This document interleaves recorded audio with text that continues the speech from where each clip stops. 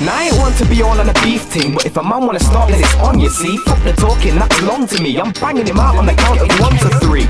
But some niggas are just don't talk. They go on and about how they're gonna do something, but when it comes to the beef thing, the pricks don't do nothing. They're all talk in front of their friends, but deep down they just wanna run to their ends. It's fake and I find it annoying. They act so hard, but they're just all pussios.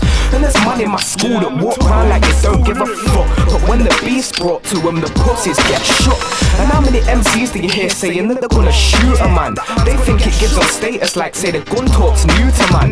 They must think that they're bringing some kind of versatility, but everyone on the road knows that they've got the worst ability.